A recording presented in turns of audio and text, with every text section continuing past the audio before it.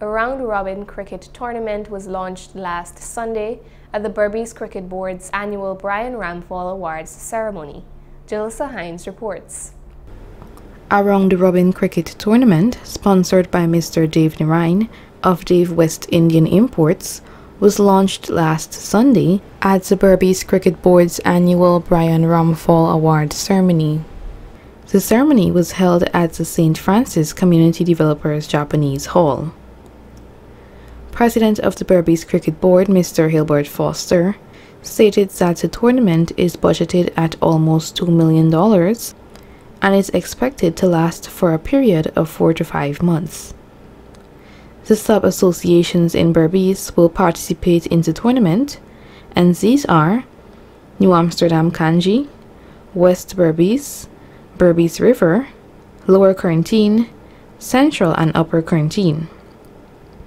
Subsequent to the 5 tournaments, the 5 winners will compete for the Berbice Championship. Sponsor of the tournament, Mr. Dave Narain, disclosed these details.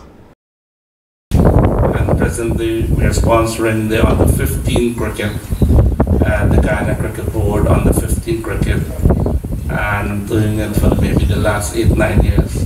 Why I'm saying that is that I'm saying that because I want cricket to win in all over the place, in Guyana and Berbice, in Guyana, and eventually in West Indies. Growing up in Berbice, I felt that there was a lot of talent in our school days and our villages, and many could not gotten the opportunities to play at the high level. Mr. Narain went on to add, I asked Mr. Foster, can we do something in Berbice where we can look for some talent, if there is any? So I like his administration, I like the way he does stuff, and he said he's going to do it, and that is at this stage we are here, and hoping that we can be able to find many talents across Berbice, eventually have them play for Berbice, Guyana, and eventually West Indies.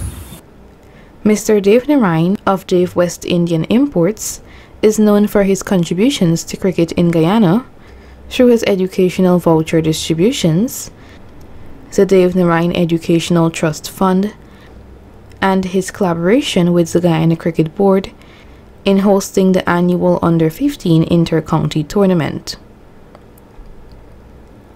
Reporting for Channel 8 News, I am Jalissa Hines.